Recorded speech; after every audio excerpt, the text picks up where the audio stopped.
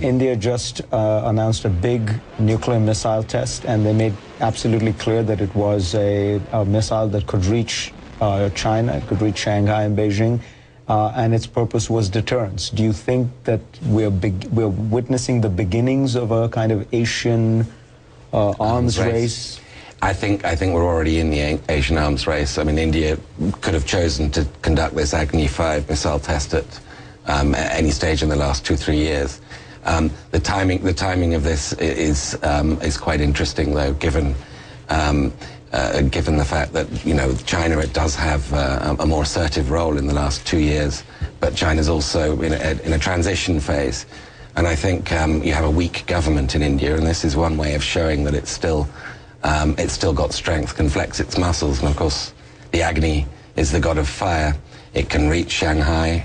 For the first time, India is at a parity, therefore, in nuclear terms with China, and I suspect we're going to be seeing a lot more of this. I do suspect, though, as it has always been the case with an Indian test, whether it's a nuclear or a missile test, we're going to see some Pakistan version sometime in the very near future.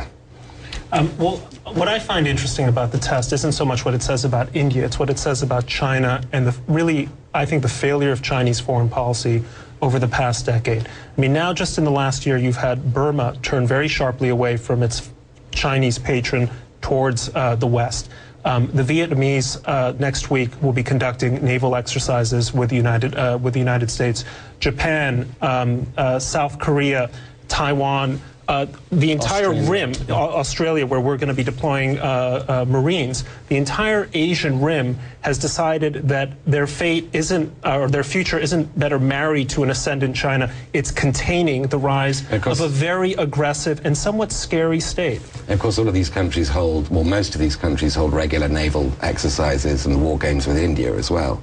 India's relations with those around China's rim. And they certainly do all with the United States. They all want the insurance policy of the U.S. Navy. I don't disagree with you about China's failure, the failure of China's policy, but I don't think this was exactly a brilliant move for India's foreign policy. India does this right when we're in the midst of once again having talks with the Iranians, where they've been extremely unhelpful with respect to sanctions on the Iranians, and where we've got a real problem with North Korea again, and North Korea has just launched a rocket that fails. So just at this moment, India really needs to test I actually think India is not Britain. That's the thing, and it keeps wanting to demonstrate that. What does that mean?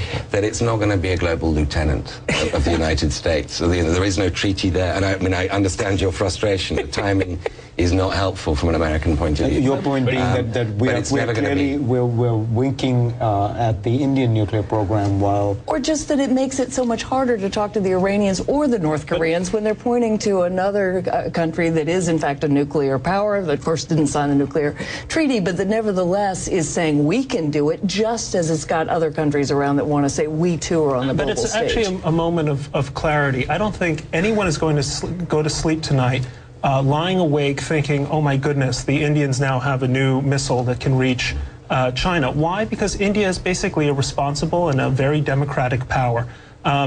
That's the real issue here. We talk about our problems with Iran and North Korea as essentially legal problems that are potentially in breach of NPT. Our problems with these regimes is that they're awful regimes with barbarous intentions. And it might help clear up some thinking about the nature of proliferation when we say, you know, we don't really mind when India acquires this kind of capability. What we fear is an Iran or a North Korea doing it. So, Brett, wait a minute. Why exactly was this wonderful, responsible power not willing to impose sanctions on Iran when everybody else is actually giving Iran a major out? I mean, if they're so great and they're so noble, and the Iranians, they don't want to be Britain, but they do like to be France. That is to say, there's a sort of Gaullist of Asia. I rest my case.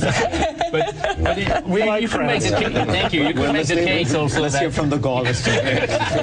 You could make the case that actually this missile was not aimed at China as much as the United States do, in terms of, you know, trying to say that they are power. And when you look, I'm following the UN here in New York, among other things. And when you look at what the India is doing in the Security Council, they've been in the Security Council for 1 year, and they align themselves with China, not with the US. the ambassador, the Indian ambassador at the Security Council on Syria, is actually the most defendant of He's the most pro-Syrian. Pro-Syrian ambassador among the 15. Yeah. Even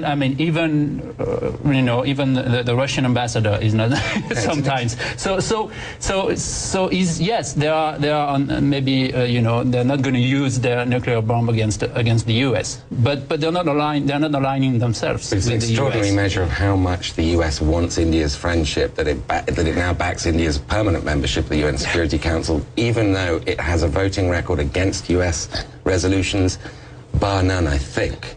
I might be wrong, there's probably Cuba and a few others, but India is pretty high up there. The problem for Brett is all good things don't go together. You get a wonderful democracy, right, but its foreign policy is flawless, to say the even least. if they oppose us on the tactical, the values of the state are basically consonant with American ones, and we can live with our differences, our diplomatic ones, even if they're So now you sharp. grudgingly we're willing to say that, in fact, France's independence is a great thing. France's independence is a marvelous thing. I wish our separate prosperity.